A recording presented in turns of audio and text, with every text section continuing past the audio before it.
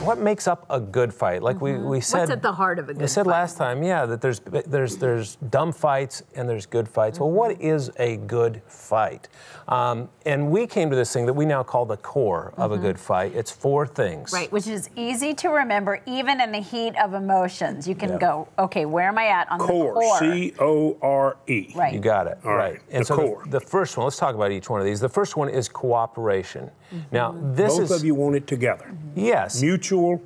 Go. Yeah. And in spite the win-win. Yes, a win-win. And in spite of your fight types, in the book we have a chapter and we have a little assessment you can take to figure out which of the 4 fight types you are. And you can be a cooperator even if you're a competitor in your style of fighting. Well, we're both competitors. She might not admit it, but she's. But I think the difference is that we've decided we're not in competition with one another. We're on the same team. I love that. When only one person wins in the relationship, that means there's a loser. Right. And that means you lose. No good. Both of you lose. We got to both win. Both win. So cooperation is essential. And so we drill down on that in the book and talk a little bit about how do you get to that cooperative spirit.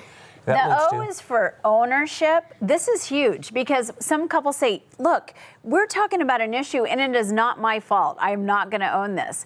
But what we'll say to the couple is, well, here's what you can own. Even if it clearly seems to be your spouse's fault, you can own your reaction to what happened because that's a part of the mix of the fight that unfolds. And we sometimes call it owning your chaos pie. We think of when there's chaos, there's friction between us. There's this pie. How many slices are you willing to own and say, I contributed to this much chaos in this situation? And you remember that cell phone I told you about yesterday? We got a little app on there that you can literally drag your finger around and take the slices.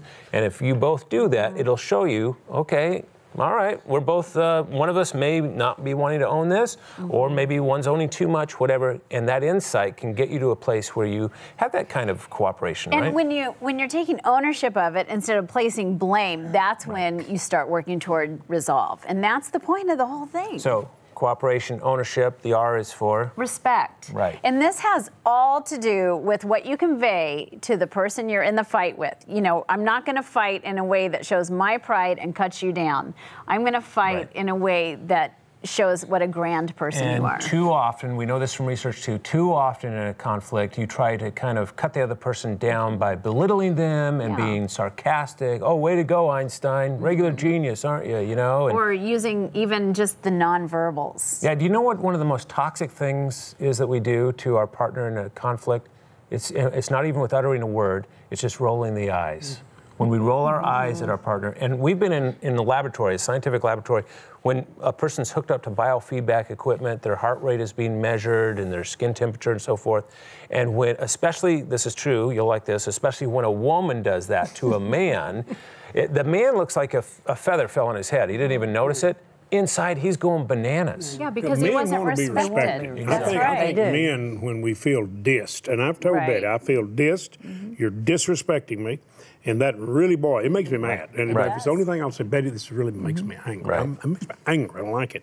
And I'll go ahead and express it. It makes me do it, right? And we don't like to be dissed. Men want to be respected. There's something about that honor. Absolutely. Is that an appropriate thing that a man feels like he should be respected? Yeah, well, I know we need to earn it. We need to deserve it. We need to be worthy of it. But there's something inside us I think it's that hardwired we want into that. you. We feel like we really need to be respected. And you can't have a good fight without it. Right. And it goes both ways. She needs to be respected as well. And so, but that is essential. That is one of the 4 ingredients that you've got to have to fight a good fight. I'm point blank determined to respect her. I really am, and I want it back, and that's why I don't think she'd ever mean it, but if it comes across like it, and I just say I feel like you're dissing me, right? I'll say that, and she'll reflect on it. You know, she might diss me one more time or two to make a point, but the point is that that's big to us. Right. What's the last? And by the way, one of the best ways to do that is just simply to listen to each other. It's not like, wow, what do I do to respect you? It's very easy to respect a person. It's to hear them, and we do that. Yeah. All right, and then here's the last one, and I got to tell you, this is my favorite one, and I'll tell you why. But it's empathy. C-O-R-E.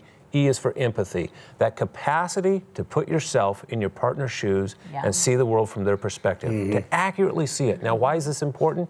We know from research, 9 times out of 10, this is 90% of the time, if you did nothing else to resolve conflict, we know that your conflict would dissipate solely because your partner feels that level of deep understanding. That you identified with them. Right. You know, and this doesn't mean you set aside your perspective. It's a temporary choice. I know what I think happened. I'm going to set this aside and enter your And empathy side. changes you. That's the other thing. It's not just about what it conveys to that person. You begin to see the world differently. It changes you, and that's why it's so risky.